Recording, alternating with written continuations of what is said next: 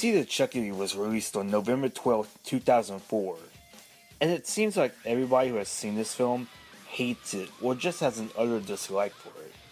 It received mixed and negative reviews from critics, with Roger Ebert giving it 2 stars out of 4, saying, Seed of Chucky is actually 2 movies, one wretched and the other funny.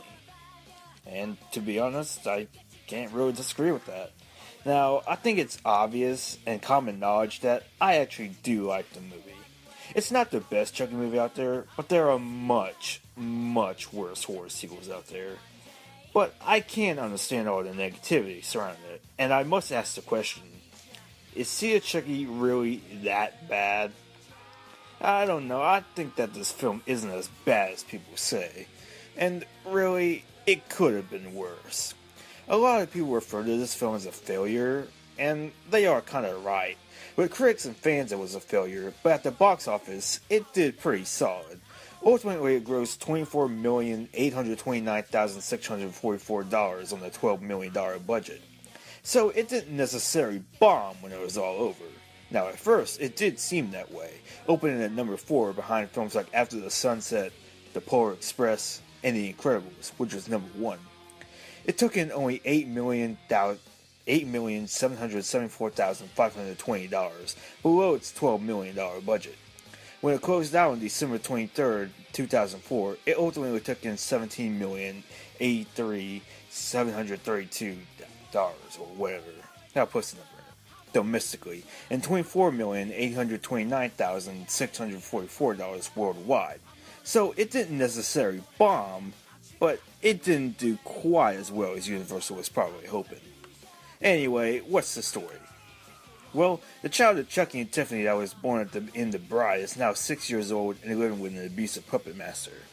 He sees Chucky and Tiffany on the TV and escapes to Hollywood, where he meets up with the two. The two are unsure of what gender it is, with Chucky believing it to be a male, and Tiffany believes it to be a female, with Chucky calling it Glenn and Tiffany calling it Glenda. Chucky and Tiffany then plan to transfer their souls into Jennifer Tilly and Redman, who play themselves. Now, I totally understand why so many people don't like this movie. It focuses more on comedy than horror, which understandably turns off a lot of fans. And Chucky's, special scene is just weird. Though, I do know some people who like it. You know who you are. I'm also not a fan of Glenn. I just thought he could have been written better. I do like the idea of Glenn having a split personality, Glenn and Glenda, but they don't do very much with it. But on the positive side, I do like Jennifer Tilly in it. I mean, she's great in everything she does. She has a great sense of humor about herself, and it's pretty funny in this. The jokes in here are pretty funny as well. The violence is also upped in this movie, probably being the goriest Chucky movie at the time of its release. In fact, this particular movie is actually how I first heard of Chucky in the first place, as I used to see commercials for this movie all the time while watching WWE Monday Night Raw. But anyway, overall, I think Seed of Chucky isn't as bad as people say. With that said, I do understand why people hate it, but I'm not one of those people.